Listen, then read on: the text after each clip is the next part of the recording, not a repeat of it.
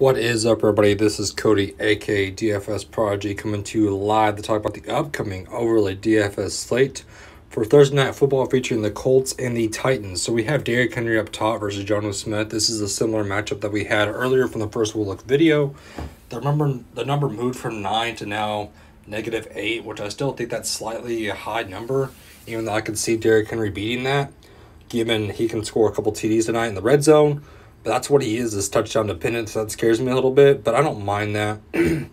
Ryan Tannehill versus A.J. Brown. A.J. Brown's the #1 target for Ryan Tannehill, which that's why I'm all over A.J. Brown, to say the least, because of the 5.5 bump. The only reason why Tannehill could beat him is if Tannehill gets a rushing TD, which he's not known to do for rushing yards, so give me A.J. Brown.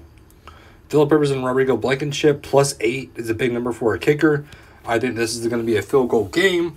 So I'm kind of leaning towards the kicker in this matchup with Phillip Rivers, who's facing a good Titans defense.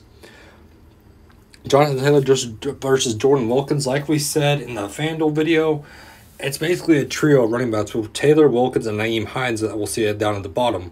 So given that it's a trio, I mean, the snaps are not going to be there for Jonathan Taylor. And they saw Jordan Wilkins get the bulk of the carries 2 weeks ago and have over a 100-yard game. So we've seen Jordan Wilkins look good. I'm on the underdog again. Give me Jordan Wilkins. T.Y. Hilton versus Zach Pascal. So I'm liking T.Y. Hilton. I think this is a huge bounce-back game for T.Y. Hilton. I think he's ready to go. Desmond King will be on Zach Pascal, which scares me a little bit.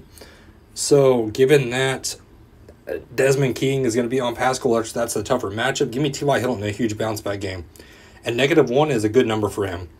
Nyheim Hines versus Burton. So now that Mo Alley Cox is going to play, that leads me towards Nyheim Hines. I think that Trey Burton's going to still have the split snaps, which he only had 1 ball for 4 yards last game. So give me Nyheim Hines with the pass catching upside. So as you can tell, we're more so on the underdogs on this slate, but I like this slate a lot. I think we're going to do good on this slate. So hit that like button for me, guys. Subscribe to my YouTube channel. It helps me out a lot. I hope everyone finds this video valuable and has a great rest of the night. Have a good one, everybody.